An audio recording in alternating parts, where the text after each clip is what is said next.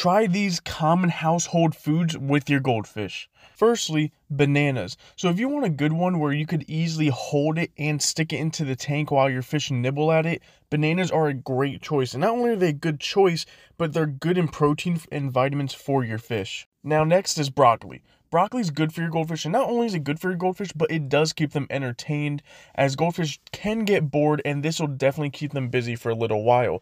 The only thing is, you do have to make sure you put it in some water, then in the microwave, and heat it up, so that way the broccoli is a little bit softer. You don't want it too soft, but you do want it softer, so that way they could rip it apart. And another thing great about it is that even if they nibble at it for a little while, it's not going to destroy your water quality.